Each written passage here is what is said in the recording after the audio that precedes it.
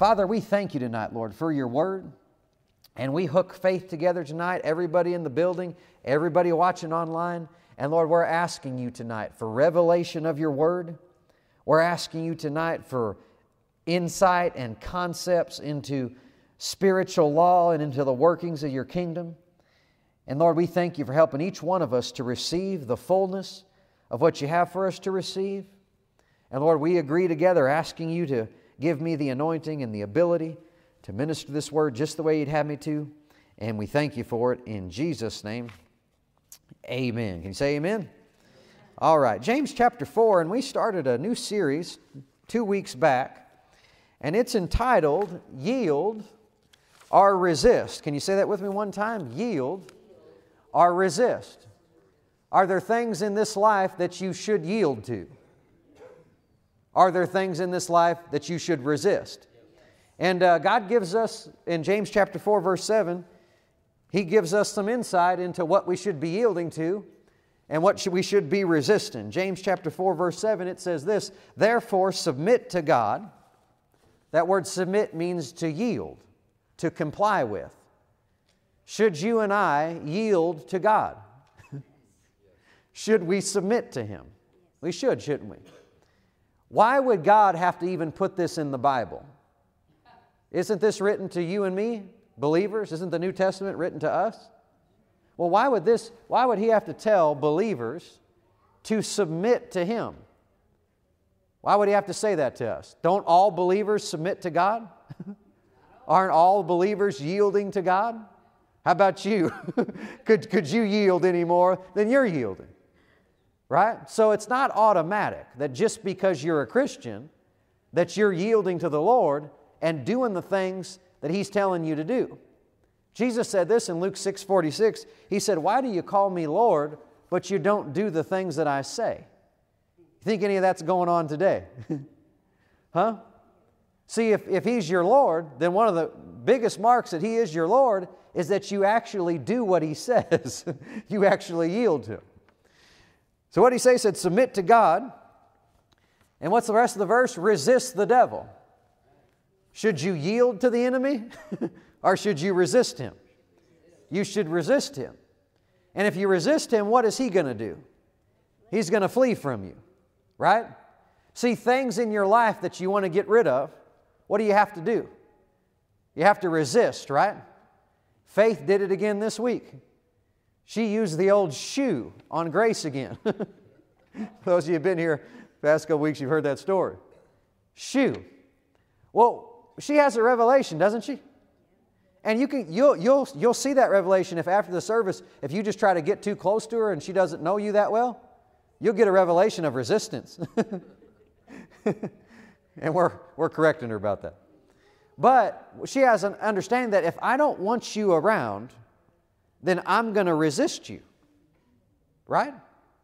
How about with you and the devil? And you and depression, and you and fear, and you and poverty or anger. If you want it to get away from you, you have to resist it, right? And not yield to it. And we're going to talk more about that in the coming weeks. But let's go back to the first part, submit to God. Can you resist the Lord? Can you? Can you resist Him? Acts chapter 7, verse 51 talked about people who were resistant to the Holy Spirit. Do you know you can live your life in a constant state of resistance to the Lord? You know, the Lord tells you to, wake up in the morning and spend time with me. But you don't. And then He tells you to go to church. But you don't. And then, has the Lord ever said, you ever got ready to say something, and before you were getting ready to say it, something on the inside He said, don't say it. Don't say it. And then what did you do? A lot of times you say it, right? And if you're not careful, you can live in this state of resistance to where you're not yielding to the Lord. You're not submitting to Him.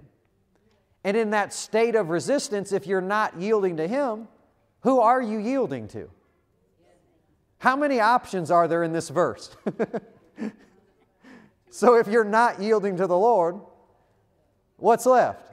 People like to think, well, no, I'm not yielding to the Lord maybe, but I'm not yielding to the devil. I'm just kind of right in the middle. There is no middle in this verse. If you're not yielding to the Lord, you're yielding to the enemy. And what me and you are and what the Lord's helping us to do in this series, and I believe it's going to, as you stick with it, it's going to grow and it'll develop. We're going to cultivate a yielding life, a yielded life, where we're saying yes to the Lord all the time. Whatever He tells us to do, we're doing it. Wherever He tells us to go, we're going. If He says we're healed, what do we say? I'm healed. If He says I'm free, what do we say? If He says I have joy, what do I say? I just feel so depressed. The doctor diagnosed me. It's clinical. Is that what you say if you're yielding to the Lord? No, you say, I have joy. Right? And we're doing this in every area of our life. What does it mean? I was going to share this with you last week. What does it mean? I didn't get to it. What does it mean to be yielded to the Lord? Or really, you could say yielded to anybody. It means this. It means that to be yielding means that I am what He says I am. Is that yielding? I mean, if God says you're this, but you say you're that, are you yielding to Him? You see one avenue of yielding? Huh? If God says I'm righteous, but I say I'm a sinner, am I yielding? If I'm born again, am I a sinner? We need to deal with this. Real quick. This is not my message, but we need to deal with this. I guess it is my message. Romans chapter 5. Let me read you a verse. You don't even have to go there, just listen. Verse 8. But God commends His love towards us in that while we were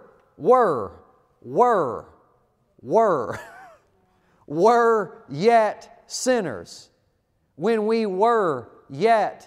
So what does were mean? Were means used to be. Now, why am I telling you this? Because people got this.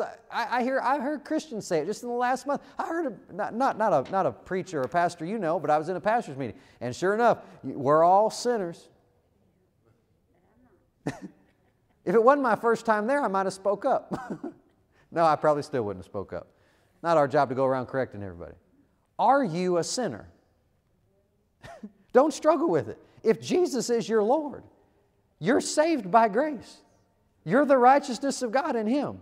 You are no longer a sinner. Huh? Come on, say amen to this. Now, if you say you are, and God says you're not, then are you yielding? You just need to say about you what He says about you. Right? God also says you're holy. What should you say about yourself? I'm holy. I'm free. And is this part of yielding to Him? It is, isn't it? So, yielding to Him is, I am what He says I am. I do what He says to do. Is that part of yielding? If He tells you to do this and you don't, you're not yielding. I do what He says to do. I believe what He says. Is that part of yielding? Believing what the Lord says. This is yielding, isn't it? I believe what the Word says. I believe what God says. That's yielding. And then the fourth one is this. I say what He says. So what is yielding? I am what He says I am. I do what He says to do. I believe what He says. And then I say what He says. And that's living that yielded life. Say yielded. And you and I are cultivating this life where we're yielding all the time. Remember in Matthew 15, we looked at it a couple weeks ago, when the woman came to Jesus and wanted healing for her daughter, and Jesus said, it's not right for me to give the children's bread to the dogs. Jesus called her a dog, didn't He? And what did she say? She said, that's the truth. Wouldn't it have been just a little bit funnier if she would have went, rough, Jesus. A dog I am. And she said, but even the dogs eat the crumbs from the children's bread. And Jesus looked at her, He said, woman, great is your faith. See, what made her faith great was her readiness to yield to anything He said. And her readiness to yield positioned her to receive her miracle. You see where the Lord's going with this with you and me? Our readiness to yield positions us for Him to do great things in our life. Anybody interested? I'm excited about this. Thank you, Lord. Now, let's go back to James chapter 4, verse 7. Let's put that on the screen. What is the end of the verse? The end of this verse is the devil fleeing from you and me. Anybody interested in that part? Well, don't skip the steps. Because to get to that part, what's step 1? Yield, submit to the Lord. And it's no wonder why so many Christians are having so many problems in their life, because so many of them are paying no attention to the Lord. Are you going to have problems with the devil if you yield to him and resist the Lord? You will, won't you? We're going to get into some of this tonight. And whenever things happen in Christians' lives or even people's lives, the million-dollar question is, why did this happen to them? Right? You've heard the question, why do bad things happen to good people? The better question is, well, why do bad things happen to people? Right? I mean, are you so good that you should be exempt from something bad happening? There's none good but God, right? So the question is, why do bad things happen? And it's the million-dollar question, and there have been theological books written, and classes taught, and people come up with their own stuff and just make stuff up as they go. And a lot of times when something happens like that in church, you won't hear any mention of the devil. What you'll hear is, well, God allowed it. He had some purpose in it. We don't understand. And there's no mention of the devil. So some terrible thing happened, stealing, killing, and destroying. And when it happened, Christians don't even talk about the devil. Well, who did it? And do you think the devil likes this, that when he's doing bad stuff, but you're blaming God for it? He would just assume that you pretend like He doesn't even exist. Right? And it's the million-dollar question. Why did this happen? And look, I don't pretend to have all the answers of why everything happened to every person, but the Scriptures give us some answers on it, and we need to not ignore what the Scriptures say. If you yield to the devil, are you going to have problems with him? You are, aren't you? Now, last week we talked about, and we're going to continue with it tonight, why should you and I yield? Let's put James 4:6 on the screen. James 4:6. Why should you and I yield? James 4:6 says this. It says, God gives more grace. Therefore, he says, God resists the proud and gives grace to the humble. Last week we found out grace means help. So who's going to get the help? The humble in this verse means the yielding. So the ones that yield to God get help from God. And that is one of the most amazing things you'll ever experience when God helps you. You're struggling, you don't understand, you can't seem to get through, you can't seem to get over, and when God shows up to help, you don't struggle anymore. It's one of the most amazing things that can happen in your life for God to show up and say, let me help you with that. And when He helps you, you get through, right? You don't struggle. And this is what we talked about last week. Who gets the help? The ones that yield get the help, and that's why verse 7 started with the word therefore. Therefore, yield to God. Why? Because the ones that yield get the help. Anybody interested in getting some help? Now, go with me to Romans chapter 6, and I want to talk about another reason tonight why you and I should yield. Romans chapter 6, in verse 16, it says this. Everybody doing okay so far? Anybody interested in yielding some more? Getting some more help? Seeing the devil get away from you? This is all good stuff, isn't it? Now, Romans 6:16 says this, know ye not that to whom you yield yourselves servants to obey, His servants you are, to whom you obey. Is it true that whoever you yield to, the word obey means yield to, whoever you yield to, you become a servant of? This is what the verse is saying. Romans chapter 6, verse 16 is where we're at. The easy to read says this: you become the slaves of whatever you give yourselves to. Anything or anyone you follow will be your master. The Phillips translation says, you belong to the power which you choose to obey. So the principle in this verse is this, that whomever you yield to, you give place to rule over you, and you give them authority in your life to carry out their will and plan for you. If I yield to you, you become my master, and what that means is you have place and you have authority in my life. Yielding to gives one place over. So if I yield to you, you now have place, you now have authority in my life to come in and do what you want, carry out your will and your plan. Do you see this?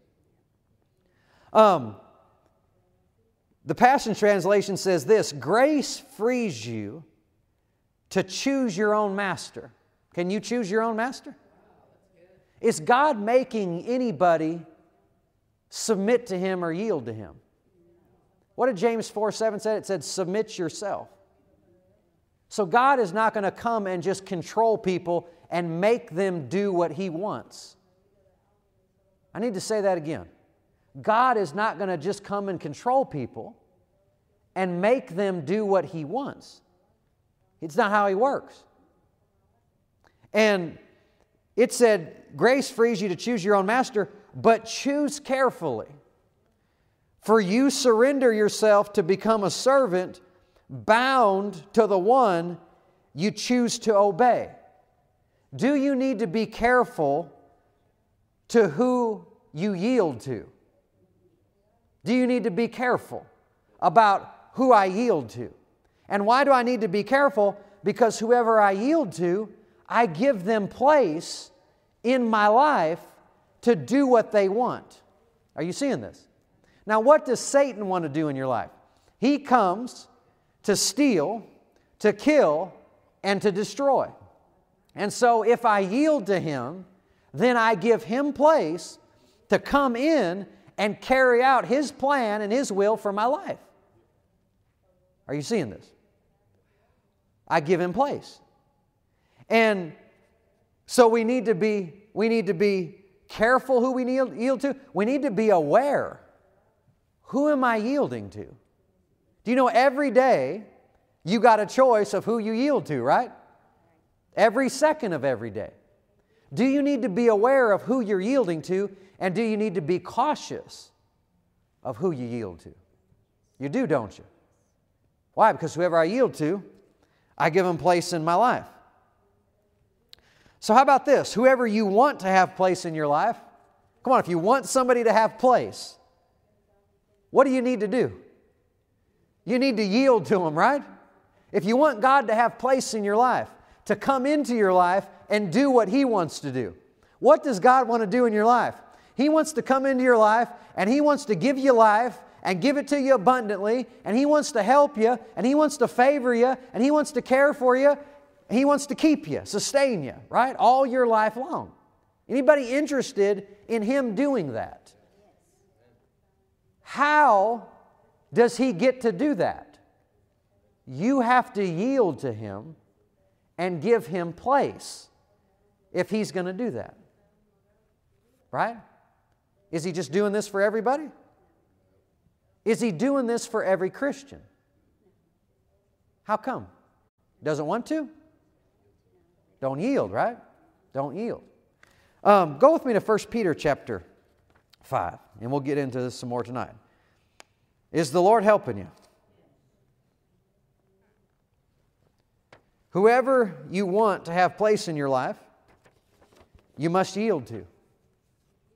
A lot of people, they want God to, they ask God to do something for them but they don't want to yield to Him.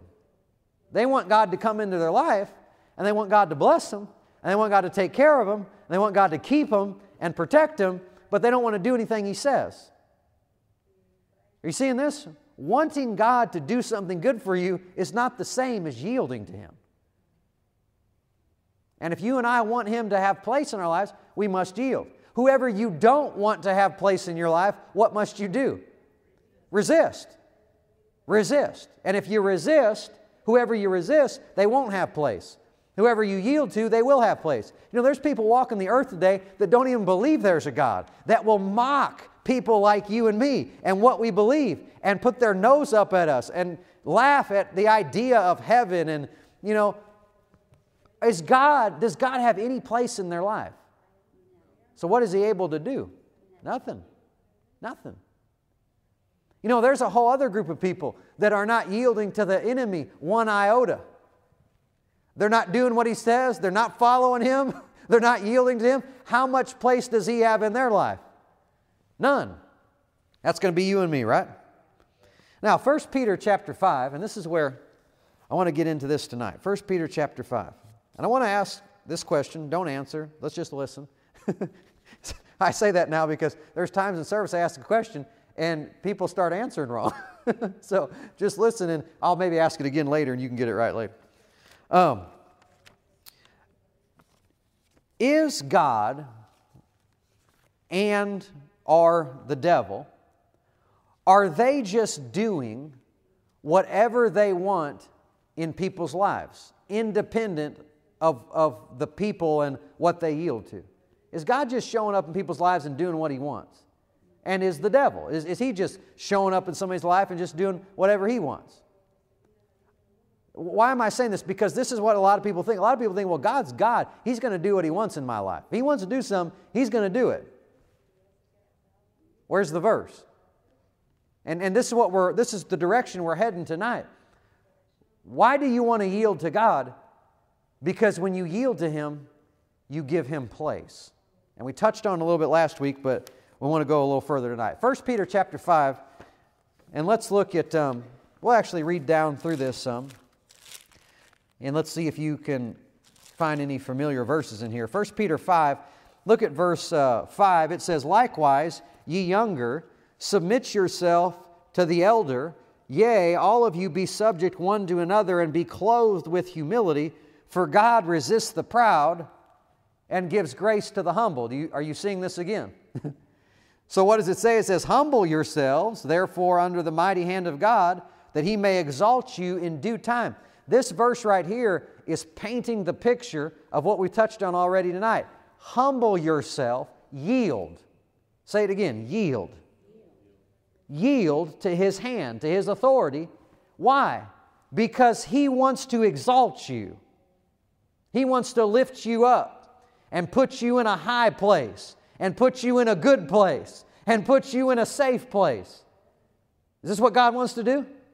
But what was the first part of the verse? Yield. Humble yourself. By yielding to Him, you give Him place to exalt you. It says there in verse 7, "Casting all of your care upon Him, for He cares for you." Come on, if you're walking around worried all day, are you yielding to Him? So can He help you? No. You have to stop worrying to get the help. Now verse 8 is what we're going to look at. "Be sober, be vigilant, because your adversary, the devil, as a roaring lion, walks about seeking whom he may devour."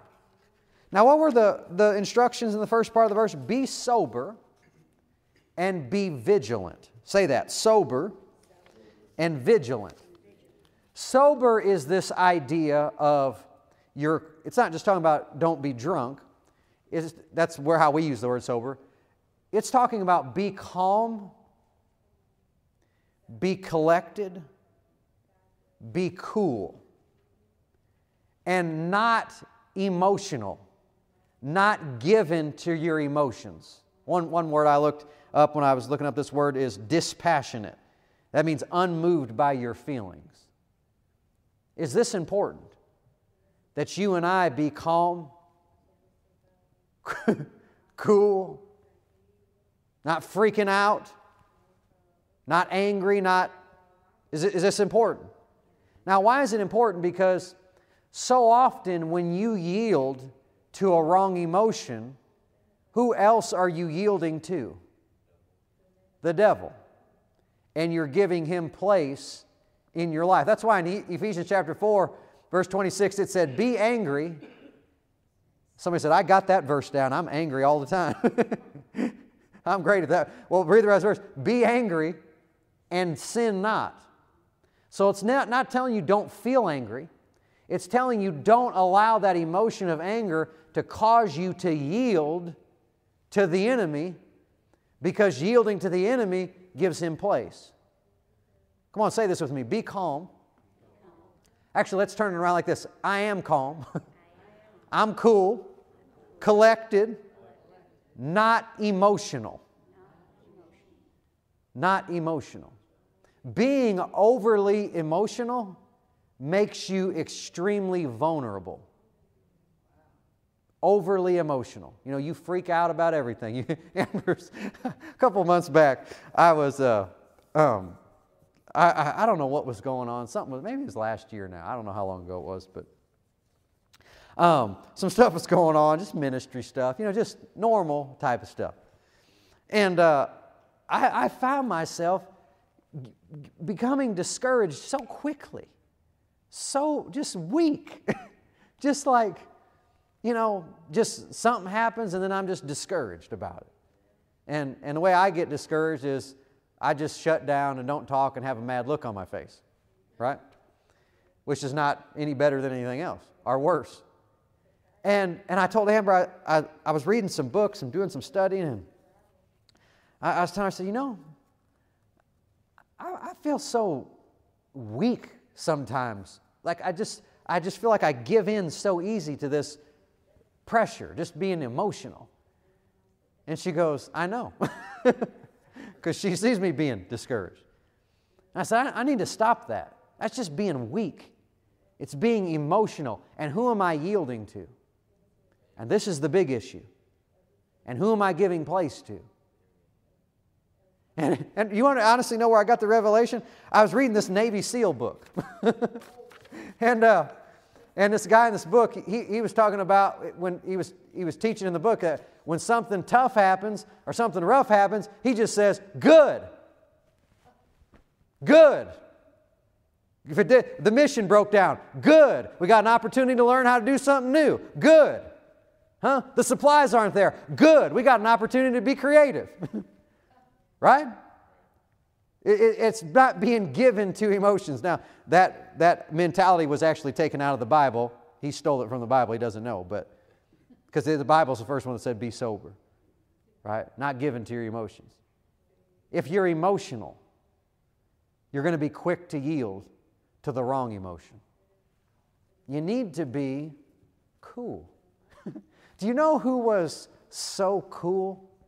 Just go read the Gospels and try to find a time where you ever saw Jesus fret. Remember when the hurricane hit the boat? Sometimes we can just read over that a great storm of hurricane proportions hit the boat. And we kind of just think, yeah, great. No, picture it. They're in a boat made of wood in the middle of a hurricane. And you know where Jesus was? Cool. Taking a nap. And then, they came to kill Jesus. They all had their stones. This was the woman that was caught in adultery. They all had their stones, and they're questioning Jesus, and they're getting ready to kill her, and they're getting ready to discredit Him. And they ask Jesus this question, and Jesus bends down and starts writing in the dirt. He's just cool, isn't he? I don't mean like cool like hip. I mean calm. Just collected. Is this important for me and you? And what's the rest of this verse said? It said, be sober. Why? Because you have an adversary roaming around looking to devour. And if you're too emotional and you yield to the wrong emotion, you're going to yield to him and you're going to give him place. Do you and I need a revelation about how to be a little tougher? Oh, we're going to get into some of it on Sunday. We're doing a series and going forward. Do we need to learn how to be a little tougher and not be such babies? Now, listen, don't tell somebody else that. Tell yourself that. Right? Toughen up. Suck it up. You know, one night, I'll just be a little transparent. One night I got all discouraged, probably 4 or 5 months back, because we had a service and there was like 3 people here. 3. Where were you that night? 3. And I'm thinking, you know, I'm just, what am I doing? Being a baby. Being too emotional. Good. Another opportunity to persevere through some adversity. Right? Can you develop this kind of mentality? And if you did, you wouldn't be yielding to the enemy. You would be yielding to the Lord, and the Lord would have place and not your adversary. Come on, say it again. Be sober. Be sober. And what was the other part? Oh, one other thing that this word sober means, it means this: be aware of the consequences of a measure. Be aware of the consequences of a measure or an action that you take. It's being aware. So that night, if I could rewind and go back, and I can't, but when there wasn't very many people in the service, if I was sober, I would have not been emotional. I would have been aware. Okay, what's going on right now? If I yield to discouragement and depression, what is the consequence of that measure, that action? Because it's my choice. Well, the consequence and the measure of that action is I'm actually yielding to my enemy, and I'm giving him place in my life to do what he wants. See why you can't be emotional about this stuff. Huh? Don't be emotional, be surgical with the enemy. Get your sword out and cut him up. Right? You need to be aware. If I yield, if I do yield to this thought, this feeling, this circumstance, what's the consequences of that measure? Who am I letting in? Be sober. Say it again, be sober. And what was the other word? Be vigilant. Say that, vigilant. Vigilant means be on the watch. It means to be on the guard, be awake. And it means this: you do that, you're on the watch, so that, I'll just read to you out some of the notes. Be on the watch lest through relaxation and laziness or the love of ease, some destructive calamity would overtake you. Can you just let your guard down and just relax for a second and then something overtake you that shouldn't? You know, when I was in high school, particularly in football season, I remember this, we would play teams that their record would be like 1-4, and we all knew they were terrible. And we were really good. We were good. We were undefeated both years in the regular season. We were good. And all week, the way the coaches would talk about the team you were playing, it felt like you were getting ready to play the New York Giants. And they would have it all mapped out about how, well, really, they're 1-4, but if a few things could happen, they'd be 5-0. And they'd have us all believing it. You know why? Because they didn't want us to relax. Didn't want us to let our guard down. Didn't want us to get lazy, because that's how you get hit. Are you seeing this? This, in the Voice translation of this verse, it says this. It says, be disciplined and stay on guard. Is that how most Christians are living? Disciplined and on the guard?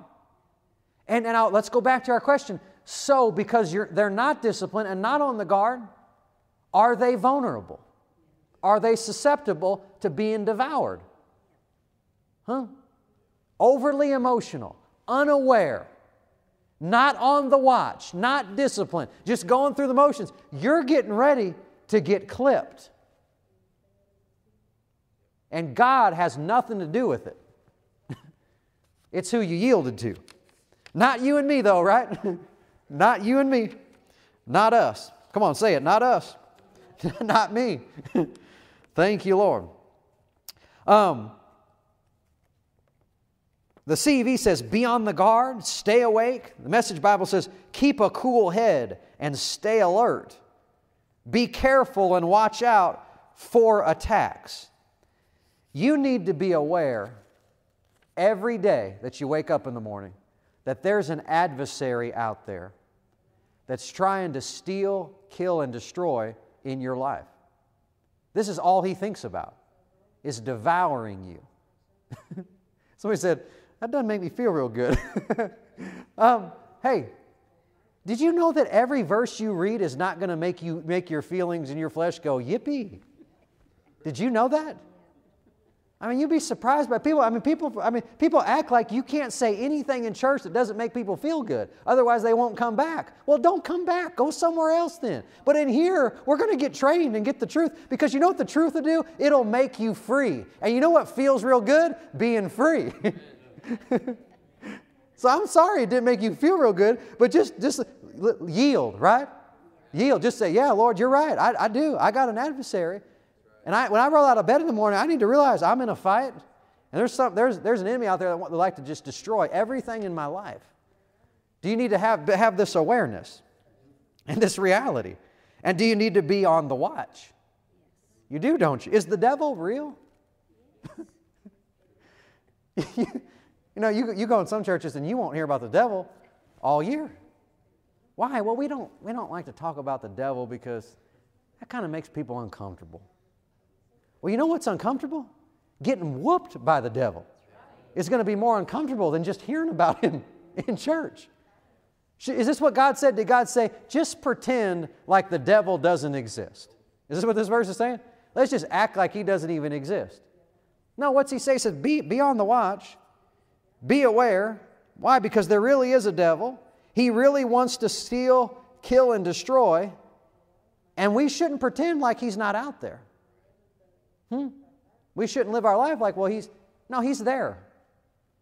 He's there, and he wants to devour. Now, you don't need to talk about the devil all the time, and you don't need to be afraid of him. Are you hearing this? But you need to be aware. Not afraid, just aware. I'm not afraid of him. I have authority over him. You know how easy he is to get rid of? Just resist him. And it's already been predetermined, it's spiritual law. He will flee. He's not hard to get rid of. Just resist him. I did resist him, but it feels like he's still around. Just keep resisting. Right? Let me go back 10 minutes. Toughen up a little. I'm talking to myself. I'm not just on you, but toughen up a little. I don't care if it feels like he's around. I'm resisting you. It's time for you to get to going, right? So I'm not afraid of him. In fact, Isaiah 14 says, when you see him in the last day, you're going to go, this is the one? You're not going to be impressed with what you see. So let's, by faith right now, let's peer into the future and let's not be impressed right now. There is nothing impressive about him. And I don't need to be afraid of him. And I also don't need to treat him like he can't do something in my life, because he can, but I'm going to be aware. Because there's a real devil, right? And many are living their lives like there is not one. They're not getting any training about spiritual things. They're not learning about how to walk in victory over him. They're just kind of going about their life. Do you and I need to be aware every day the adversary's out there? He wants to steal, kill, and destroy. But the thing about it is, I have the Word of God, the armor of God, the blood, the name, and the Spirit, and he's not going to get me today because I'm not going to yield to him. And if I don't yield to him, he doesn't have any place in my life. Are you seeing this? Let's go to Job chapter 1, and I'll read this verse here. Job chapter 1. What is the enemy doing every day? When he doesn't wake up, he's a spirit, but what is the devil doing all the time with all his time? A lot of times people think that he's just stealing, killing, and destroying and creating havoc anywhere he wants to, anytime he wants. Well, that's not true. I mean, the world is not in good shape, but if he had his way, it'd be in worse shape. Right? If he had his way with every person on the planet, this place would be, well, exactly what would it be? It'd be a hellhole, wouldn't it? Huh? So he's not doing everything he wants. He's not just stealing, killing, and destroying anytime he wants. So what is he doing? 1 Peter 5:8 said that he's seeking whom he may devour. Here's a reality most don't know, that before he devours, he seeks. Say seeking. He's looking, isn't he? And this in Job chapter 1 and in verse 5, Job chapter 1, verse 5, this is such a good picture of what he's doing. Now I can tell I'm not going to get all the way through what I got here tonight. So we're going to change the title of the message. That the reason that you want to yield to the Lord is not only do you just want to give the Lord place, which we'll probably talk about next week, you don't want to give the enemy place. This is why you're yielding, to shut the enemy out. Now, Job chapter 1, verse 5, it says this. Job 1 and 5, it says, well, not verse 5, verse 7. Verse 7 says, "And the Lord said unto Satan, Where do you come from?" Or from where did you come? What are you doing is what some other translations probably say. What are you doing out there? It said, Satan answered the Lord and said, from going to and fro in the earth and walking up and down it. What's he doing? He's roaming, isn't he? Just what we found in 1 Peter 5:8. He's walking about, roaming. And it says this, and the Lord said, You've considered my servant Job. God picked up on the fact that the enemy, people read this verse like this, have you considered Job? Looking for somebody to devour? How about Job? Give him a shot. God's not doing that. Job was a righteous man who feared God and hated evil. He's saying, you've considered my servant Job, one that's upright before me. And look what Satan says in verse 8. Satan said, you've considered my servant Job, or this is the Lord. Verse 9, then Satan answered the Lord and said, does Job fear God for nothing? Have you not made a hedge about him and about his house and about all that he has on every side? I want you to get a picture of this. What's the enemy doing? He's roaming and he's seeking whom he can devour. And he gets up to Job and did you notice the enemy knew that he knew a lot about that hedge, didn't he? He knew it was around Job. He knew it was around his house. And he knew it was on all that he had. How would you know that hedge was around Job, his house and all that he had? Because he had been around that hedge. Are you seeing this? What's he doing? He's casing the place. And he's going around and he comes over here and he can't find a way. What's he doing? He's looking for a way in. Are you seeing this? This is what he does. He's looking for a way in. And he found none with Job. Isn't that good news? Is this what he's doing in your and my life? Has he changed? Does Satan have any new things that he's trying with you? No, same thing. He's looking for what? He's looking for a way in. He's seeking whom he may devour. Now Ecclesiastes 10:8 says that he that breaks the hedge, a serpent will bite him. So see, when the hedge is broken, that's when the serpent can bite. How come he couldn't bite Job up until this point? Because there's a hedge there. He can't find a way in. Friend, this should be exciting to you and me. Do you know that there are times where the enemy is looking for place, looking for a way in, and can't find any? Go to Ephesians chapter 4. Let me read you a verse over there. Ephesians chapter 4. He knew about that hedge. Why? He's been all around it, trying to get through, trying to get in, but he can't find place. He can't find a way in, and because he couldn't find a way in, he couldn't bite. He couldn't devour. And why? Because Job, up until that point, wouldn't yield to him, wouldn't give him place. He was a righteous man. He feared God. He hated evil. Is he a man that's yielding to the Lord? And because he's yielding to the Lord, God was able to come into Job's life. And did the Lord do some stuff for Job? Job was the richest man in the East, and Job had a hedge around all of his stuff. Why was God able to do that for him? Because he was yielding to the Lord and giving the Lord place to come in and do those good things. Ephesians 4:26. Come on, but when the hedge is down, what's the serpent going to do? He's going to have a way in, and he's going to devour. What's the enemy looking for? He's looking for a way in. Why? Because if he can get a way in, he can devour. But he's not going to devour you or me. Do you know the Scripture said he's seeking whom he may devour?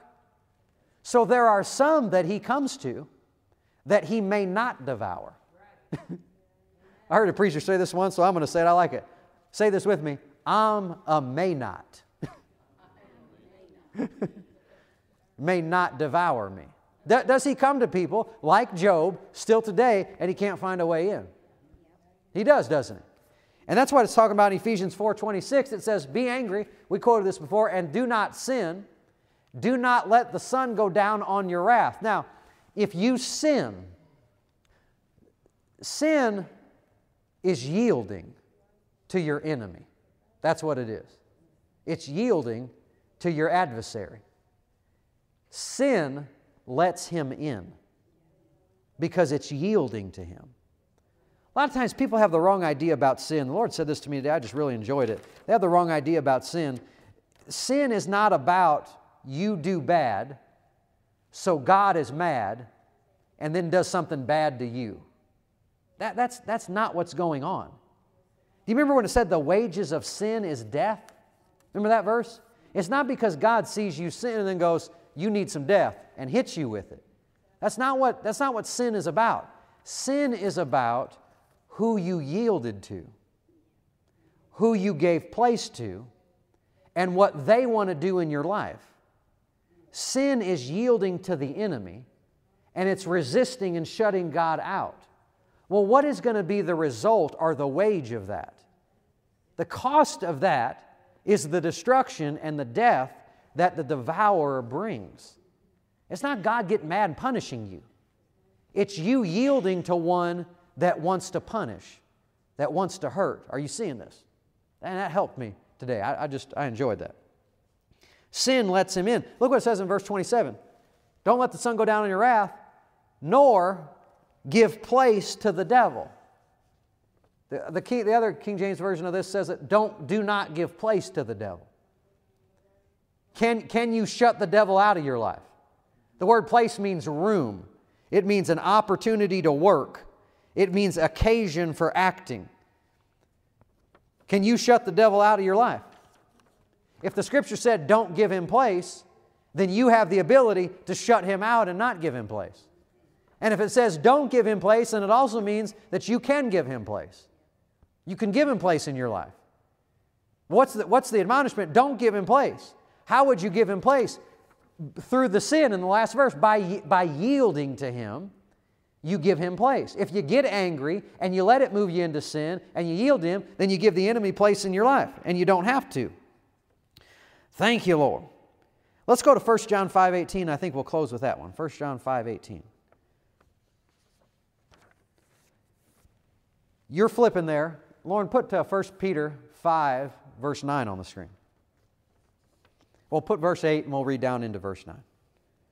Sin lets him in, yielding to him. Come on, why do you want to yield to the Lord? Because when you yield to the Lord, you're not yielding to the enemy and you're shutting him out. And look what this says. Be sober, be vigilant, because your adversary, the devil, walks about like a roaring lion, seeking whom he may devour. Now, what's the answer to him walking around looking for who he can devour? What's the answer to this? See the verse? What's the answer? He's out there, he wants to devour you tomorrow. What is the remedy? What is the answer? How are you going to keep from being devoured? Resist. See, there's something that hinders him from finding a way in and devouring. Right? Because he's looking for whom he may devour. So there's some people he may not devour. So there's something that hinders Him from coming in and devouring. And you know what it is? Resisting. Resisting Him. Why? Because when you resist Him, you're not yielding to Him, you're not giving Him place, so He's on the outside looking in, wanting to get into your life, but He can't. And is this where He was with Job? He's casing Job's whole life, looking for a way in, and he can't find a way in. Anybody getting excited about this? Could He do this with you? Where He's trying to get into your life and steal, kill, and destroy. He goes to God and He goes, well, you put a hedge around them. And God goes, I know, I'm in the hedge business. and let's just talk about this for a second. Is that hedge real? Could God really set you up? My God, put a hedge around you, bless you, and then when He comes to devour and He bumps His head on that hedge? How do you get into this type of position? You have to resist the enemy and yield to God. And the harsh truth is, again, there have been theological books. You could probably fill this whole room with theological books and thoughts about what people think about what happened to Job. You want to know why that happened to Job? Because he went from resisting the enemy to yielding to him. Doesn't make him a bad person. He yielded. Remember in Job chapter 3 when he said, the thing that I feared the most came upon me? He said, I was not quiet. I was not at rest. I was not at ease, I think one version said. What's he saying? I was worrying. I wouldn't rest. I wouldn't be still. And yet trouble came. Well, when he's yielding to the fear, who is he yielding to? The devil. And the devil came in and devoured like he wanted to do. It's the harsh truth, but it's true. That's why it happened. Not because God wanted it to, not because it was God's plan, not because it was God's will, not because there was some purpose in it that Job needed to learn something, because he yielded and gave place. But there are those that the enemy comes to and can't get in. There are those that he has no place. How about the three Hebrews? Anybody remember those guys? And the enemy was trying everything he could to devour them and to kill them. And he took it so far that he had them standing in the middle of fire. And he still couldn't get through. You know why? They wouldn't yield. They wouldn't bow. What they said is God said He's going to deliver us. So you know what we say? He's going to deliver us. That's yielding. And the yielding gave God place to come into their life and hedge them in the middle of that fire. Can it happen for you? Remember when Peter was walking on the water? Let me go back one. Remember when they came to kill Jesus? They all had their stones, right? They got them surrounded, and there's a cliff this way and a crowd of people that want to kill you that way. You know what Jesus did? Walked through the middle of them. And they said, where did He go? Do you know why? That was a hedge of invisibleness. That cannot be a word, but I'm going to use it. It's a hedge. Can't get in. Can't get in. And when Peter was walking on the water to go to Jesus, there was a time where the enemy couldn't get through, wasn't there? He was walking on the water. We like to be hard on Peter because he fell, but only two people in the history ever walked on water. Peter and Jesus. And as long as he was yielding to the Master, he was hedged in, wasn't he? Satan was looking for a way in, and at first didn't find one. But then when he began to yield to fear, who's he yielding to? He's yielding to the enemy, and now Satan has place to devour, to cause him to fail. Thank you, Lord. 1 John 5:18, and we'll close with this one. Come on, anybody interested in being hedged in? I'm interested in Satan bumping into my head so much, next time I see him, he's got a bruise on his head. Can't get in. Who gets that kind of life? The ones that are going to yield to the Lord and not yield to Him. And if you do get caught yielding to Him for a moment, you know what you need to do? You need to repent. And you need to ask God to forgive you. And you need to get it under the blood. And you need to say, oh, Lord, forgive me. I yielded for a moment, but, you know, I missed it. I made a mistake. And the Lord says, it's okay. It's washed by the blood. You're back in the hedge. Are you seeing this? It's not about being perfect, because you're not going to be perfect. Was that revelation to you tonight? You might make a mistake before the end of tomorrow. I don't know. You know, there might be something you do that you shouldn't do. It's not about being perfect. It's about living a yielded life. And part of living a yielded life is when you do make a mistake, you know what you do? You yield and repent. And then when you feel guilty, you yield and you say, no, I'm not guilty, I'm righteous. It's just yielding on every turn. Even when you don't yield, it's turning right back around and yielding. And this is how you get protected. This is how you get hedged in. Verse 18 says, we know that whosoever is born of God does not sin. Does not what? Does not yield to the enemy. One translation says, does not practice sin. That's a good translation. Doesn't mean that a person that is born of God is never going to miss it. Otherwise, God wouldn't have had to tell you, when you sin, if you sin, confess your sins. What's that saying, 1 John 1:9? Let me go. Confess your sins, and He's faithful and just to forgive you of your sins and cleanse you of all unrighteousness. God wouldn't have had to tell you that if He didn't think that you might not make a mistake. You wouldn't need to know that, right? And so it's not talking about somebody that is born to God and never violates. And what is sin? Sin is violation of light. It's knowing to do good and not doing it. It's doing something you knew you shouldn't have done. It's not doing something you knew you should have done. That's sin. Are you seeing this? And it's saying the person that's born of God doesn't practice yielding to the enemy. Why? Because if Jesus is your Lord, then you should be interested in yielding to Him. So whoever's born of God doesn't yield to the enemy. But he that is born of God keeps himself. Keeps himself. How do you keep yourself hedged in? You yield, right? By yielding, you can keep yourself in that hedge. And what about it? What does the rest of the verse say? And the wicked one cannot touch him. Anybody interested in not being able to be touched? I don't know, whenever I read this verse, I always hear the song, Can't Touch This. I see MC Hammer in his pants doing his little thing. That's what you and me are doing in the Spirit tonight. I'm not going to yield to you, devil. I'm not going to yield to a negative thought you bring. I'm not going to yield to a negative feeling you bring. I'm not going to give you any place in my life. I'm not going to bow my knee to you and give you access and give you place, because I'm aware that you are out there. And you're going to, why do you think that you work with that person that you can't stand? Why? Because the enemy's trying to use that to get you in the flesh, to get you in strife, to get you to yield to him so that he'll have place. Huh? Why do you think that Wednesday night when it's time to go to church, all these feelings of just tiredness come on you?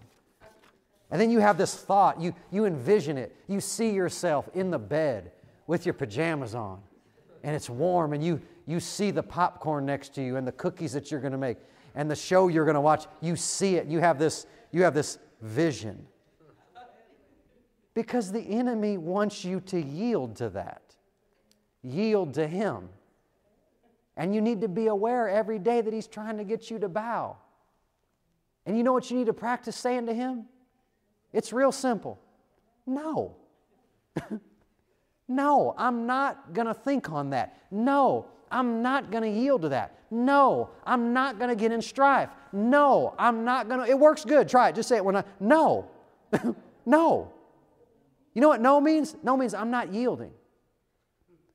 And when you live that life like that, you actually leave him on the outside looking in, wanting to devour, wanting to destroy, but can't find place. Is it good news? Anybody interested in doing some more yielding to the Lord? Stand to your feet with me tonight. Thank you, Lord. Thank you, Lord. Thank you, Lord. Father, we thank you for your word tonight. Everybody just bow your heads and close your eyes for just a moment here. Let's let the Lord seal this in our hearts, in our minds. Thank you, Lord. Thank you, Lord. Well, Father, we thank you for your word tonight. You met us here. And Lord, we're so gracious for the revelation, for the light, for the truth. And we make a decision tonight that we're going to submit to you. We're going to yield to you. We're going to resist the devil. And we're going to see Him flee in every area of our life. And we give You thanks for it tonight. I want you to stay this with me tonight as we're closing here. And when we do things like this in service where you repeat after me, we're releasing faith. We're making declarations and decisions for your future. So let's not do this just religiously. Do this from your heart. Mean what you say. Say this with me. Father, in Jesus' name, I make decision tonight to submit to You and to resist the devil. And I put the enemy on notice. I will give him no place. I will give him no access. I will not yield to any negative thought, any negative feeling, any negative emotion. I will not yield to my adversary. I will give him no place. And Satan, tonight, you stand on the outside, looking in, and I'm hedged in by my Heavenly Father. He's protecting me, keeping me, sustaining me, and I give the enemy no place. In Jesus' name, amen. Can you say amen?